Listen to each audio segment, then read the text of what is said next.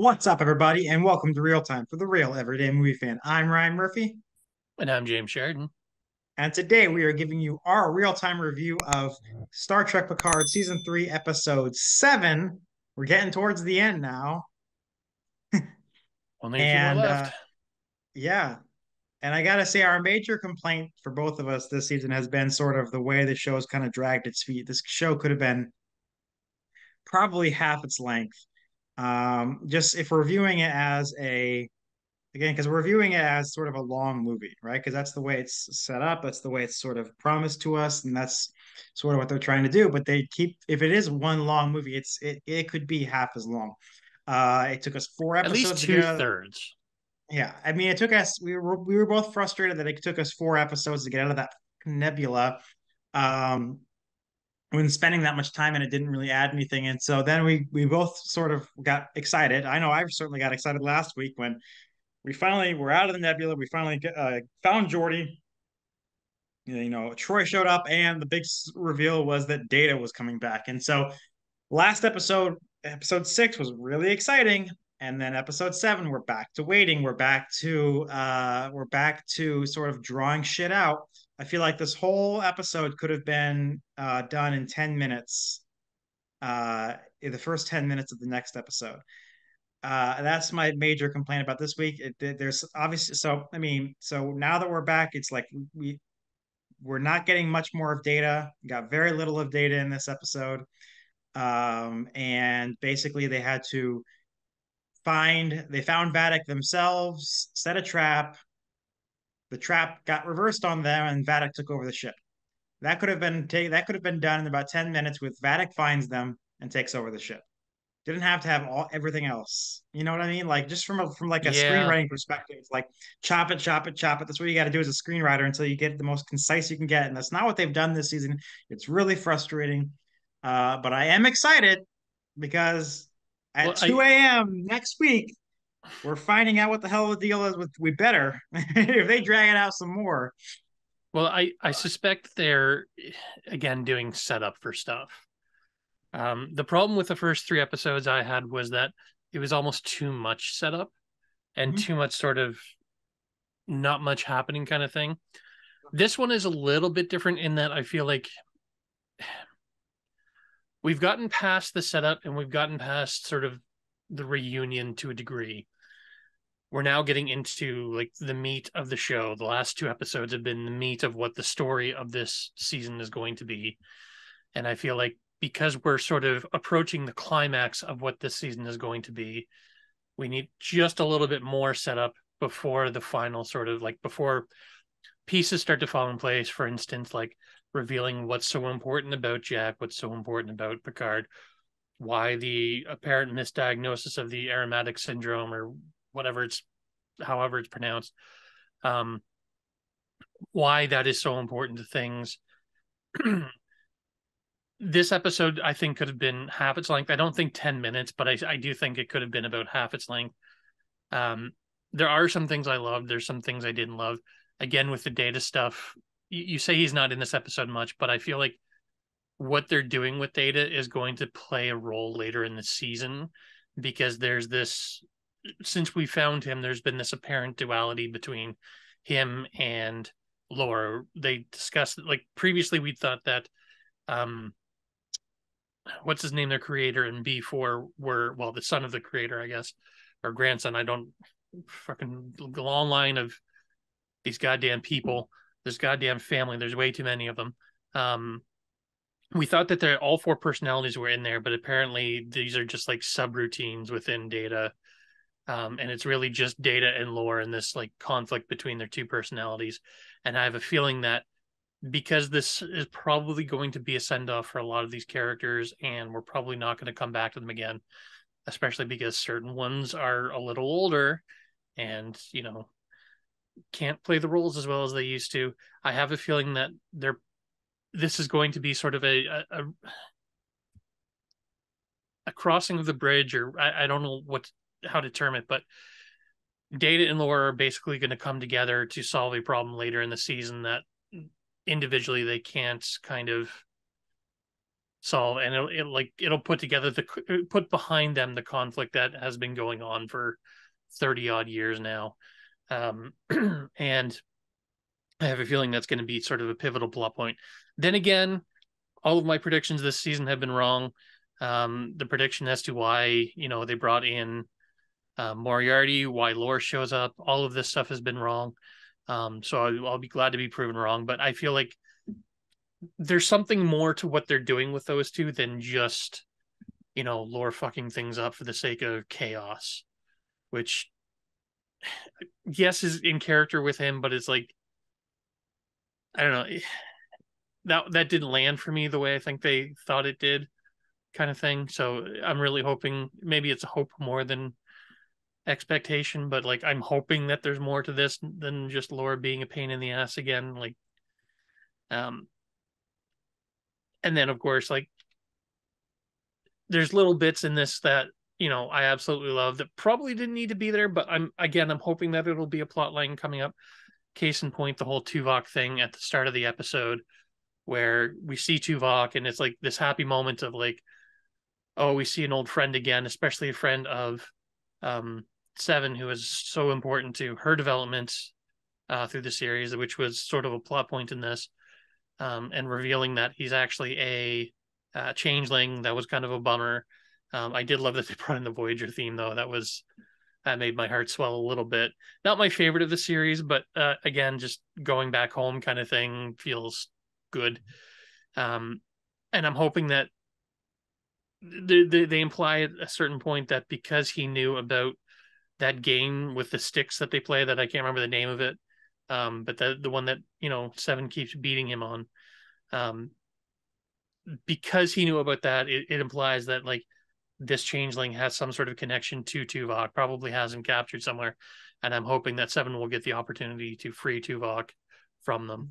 Maybe not, I don't know, maybe it'll be an off-screen sort of thing that's implied, but it would be nice to see more Voyager and DS9 people have sort of a role in this, because of course, while this is TNG's sort of last hurrah and this is the end of Picard's series, it's very clear that all three series are sort of important to the plot of what's been going on, especially this season. So much of it hanging on DS9, Seven being such an integral character within at least the last two seasons, roughly the first season a little bit. So Voyager, being kind of central. I would love to see Janeway again because of how important she is to the Federation, because she is, such a high-ranking admiral and whatnot. And of course, all kinds of other Voyager and DS9 characters that, we haven't seen in 20, 30 years since both shows ended, and it would be nice to see them again. Again, Ro last two episodes ago, was the last episode or the episode? It was the episode before. Episodes ago. Such a out of left field pull, and it was so nice to see her and so nice to get closure on that story. I feel like this season presents the opportunity to do that with a lot of characters, and I don't expect everyone to have sort of a moment in the sun, but you bring in Tuvok, I would hope that it's not just like a one-time cameo kind of thing. The constant mention of Janeway, I hope that she maybe would have some sort of connection. I don't know. I haven't seen a casting that suggests that she's part of it. It may just be a name drop, but I think that there's opportunity there, and it would be nice to see those things. And again, like you alluded to, the mystery of what's been going on with Jack. We've gone back and forth about what it is, being related to the Borg. I'm leaning back into my theory that it has something more to do with the changelings, because of just like how connected he seems to be to things, especially with them. Like they really want him for some reason. I don't think it's just as a weapon, but I don't have anything to really back up why it would be, why he would be a changeling. I do wonder if something that occurred to me partway through this episode, because he's got this like weird mind fuckery thing where he can like jump to other people's bodies and whatnot. And I'm like, oh, he's not the son of Picard, he's the son of Xavier. Not actually a theory. It's something that occurred to me in the moment of like, he's got more to do with the other Patrick Stewart's role than this one, but I would like to know more about that. And of course, the entire revelation of like Vadic's backstory and the Project Proteus and Section 31 and all that stuff. Mhm. Would be nice to get some closure on that kind of stuff, and maybe a little more backstory on that stuff because again, it was sort of out of left field, but um, interesting that again, Starfleet sort of hubris of like trying to stop its own enemies and whatnot creates worse Mhm. enemies. Um, Yeah, it occurred to me like, how much Gene Roddenberry would hate this show, which is okay because he would have hated Deep Space Nine too.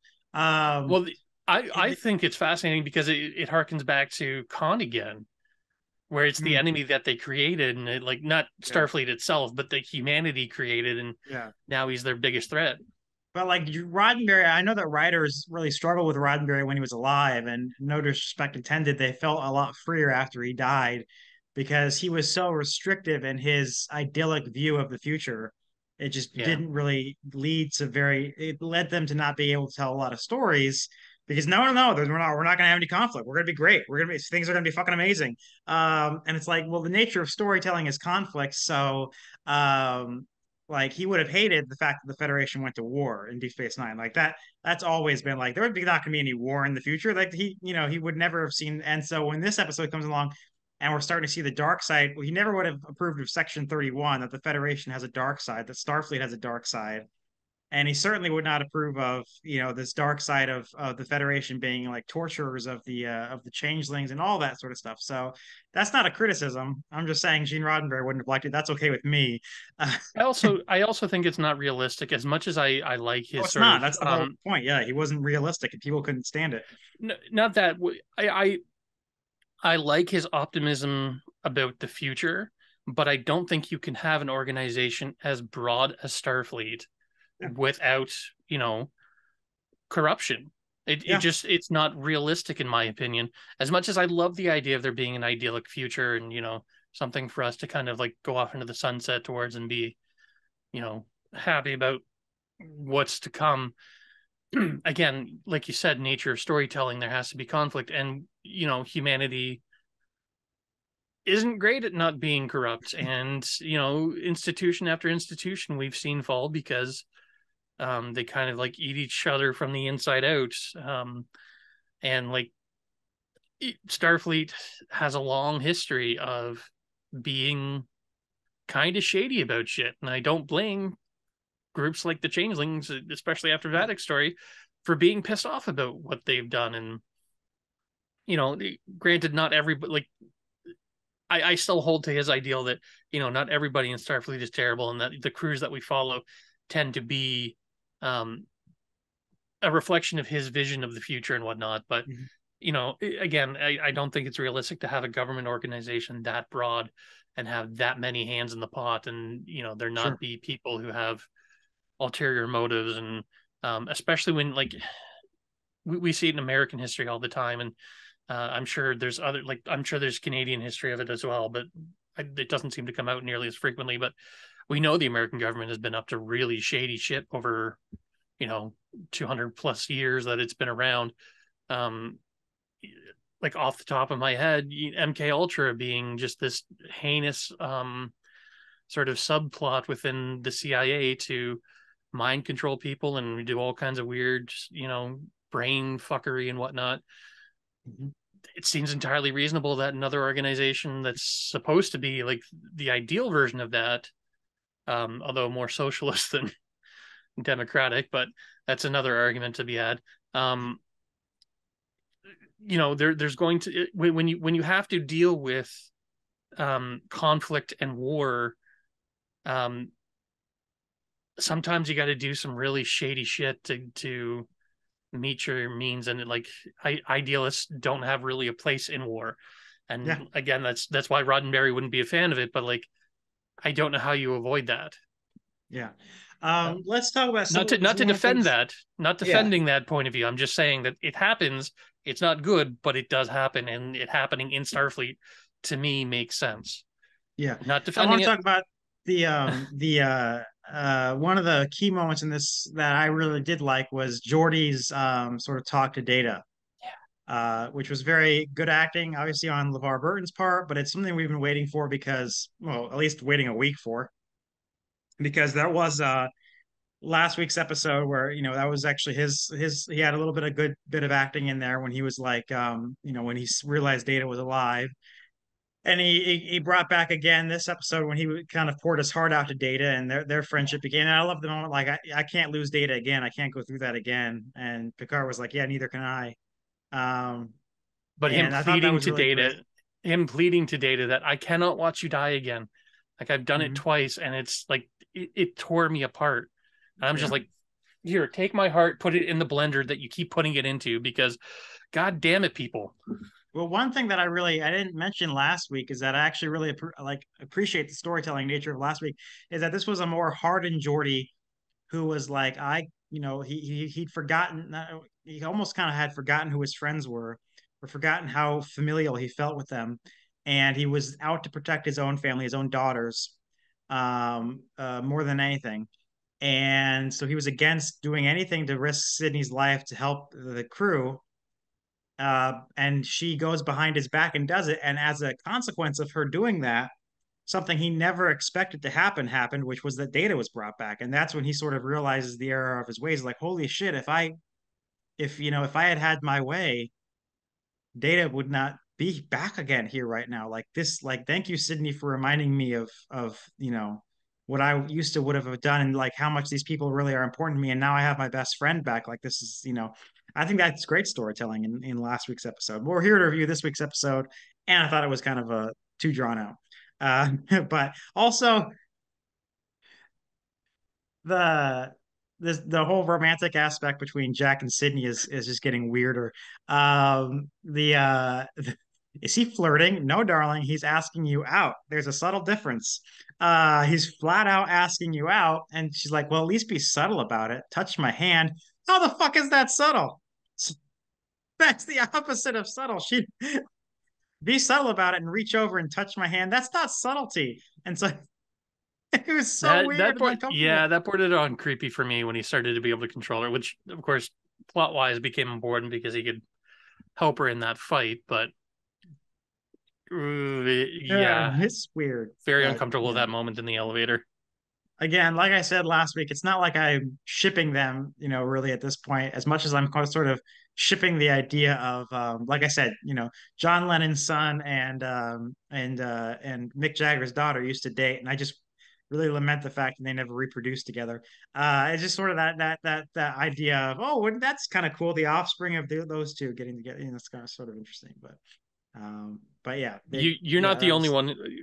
It hadn't even occurred to me until they kind of joked about it last episode Mhm. when like Jordy just absolutely shut him down and That's good. stopped Casanova right in his tracks there. That was a great moment, but like it never occurred to me to ship them, and I find out they actually have a ship name, and I'm like, There's a ship name. What is it?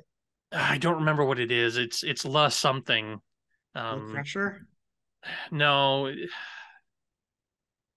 That's I'd have funny. to look it up. Oh It man. annoyed me, and it's like no, because I hate shipping. It's one of the things in fandom that drives me the most crazy. Like I don't care if you like two characters, but like the level people go to about the characters that they love getting together, and when the show doesn't do it, they're like furious and like Well, you and I vent. have had this argument over Jeff and Britta on Community. Like, oh, whatever.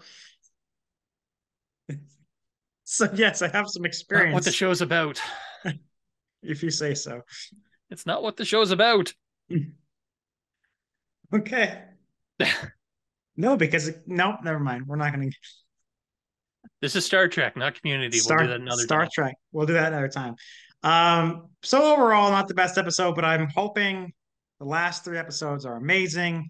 I feel like I've just done 6 weeks of just waiting and waiting. And I said in the beginning, like, if all we get is the last three episodes of the crew being together, that 3 episodes is the length of a movie. So if we just get the equivalent of one more next gen movie, I'll be Yeah. happy. This is your last chance, show. Throw them together next episode. Start making shit happen because I'm tired of waiting. Like, And it's kind of a bummer that we're doing this review thing because it would be at this point that I would wait for the last three episodes to watch them together mhm. because it's going to be cliffhanger after cliffhanger until the finale. And it's like, sometimes I just like to be able to binge that Yep. last section of a show together. Mhm. And I don't mind the weekly. I actually prefer sort of the weekly release as opposed to the all at once release, because I don't feel like I have to push through an entire like season of Stranger Things in a night so I don't get spoiled, because of course 6 a.m. there will be spoilers everywhere. Yeah. This I like that there's sort of a break in between and it feels like old television again. But Mhm. Except for the fact that we're getting up early in the morning and watching it. oh, not me. No, I wait till later in the day because I can't do the This late night morning shit you were right on anymore. top of it. It was like it was afternoon by the time I watched it. No, it was like 9 a.m. that I sent you a message and you were like, "Oh, you weren't that far behind me." Anyway, not important. I'm hoping for the best. This episode wasn't bad. It was just seemed like more filler. That's my summation. Yeah. Well, I'm hoping that the filler is less than filler and more just moving pieces into stage for the final sort of push. But I'm really starting to think that we're not going to get the Enterprise.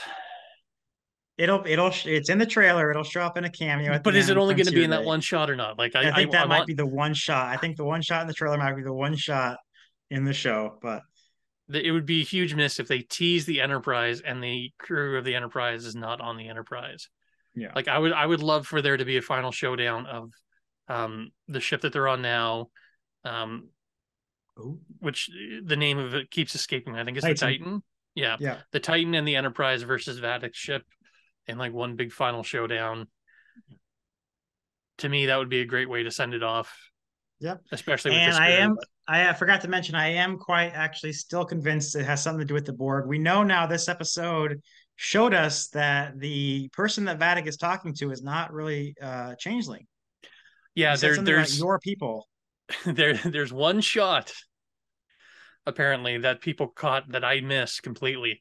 But if you look at the hologram for a minute, you can see a sort of like crescent shape on the forehead of it at one point, which is Oh making god. people believe that the Cardassians are back involved again. A Because of crescent course, shape or a spoon shape? Because like sort of crescent makes me yeah, think spoon shape, ru- like an upside down crescent, I should say. okay. So it's like it's yeah, the spoon shape of the Cardassians, which may have just been, you know, the flux of the thing going, but um you never know with a show like this, they might be hinting at something. And of course, Cardassians, of course, being very deeply involved with the changelings Dominion. during the Dominion War and Yeah. all that.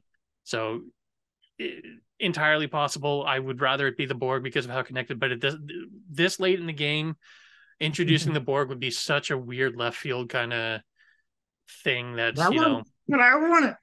I I would like it too because I love the Borg, and you know we'll get to our enjoyment of the Borg later. But um, another thing that I wanted to bring up, not about this episode, but the last episode, was that we were talking about the ships, and something Mhm. I lamented that we later realized I was actually incorrect about was the fact that the NX-01 was not there, and it was. They just didn't focus on it, and I didn't recognize it because it was the altered version that was supposed to show up in season 5 that was designed by. My friend Doug Drexler. Yes, which again, by the way, tell him I love the redesign on that ship. It's a stunning, gorgeous looking redesign because it brings it more into the like classic enter like the NCC 1701 Enterprise look, the original, you know, series kind of look, as opposed to the NX-01, which I still love the look of the NX-01, but just it bringing it that one step further just made it like, oh, I wish that they'd focused on that just a little bit more, because again, I would love more Enterprise in this show. Um, just I feel like I'm the only one holding a flame for that show anymore, but it's still probably my favorite Trek series. Flame me as much as you want in the comments. It just meant a lot to me. So All um, right. All right. Anything else? I'm sure I'll think of it like 10 minutes after we're done, but Okay.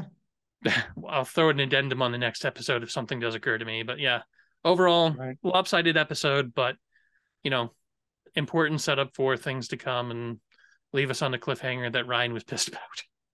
Yes. I was like, no, it's gonna be the longest week of my life. But anyway, that'll do us for today, folks.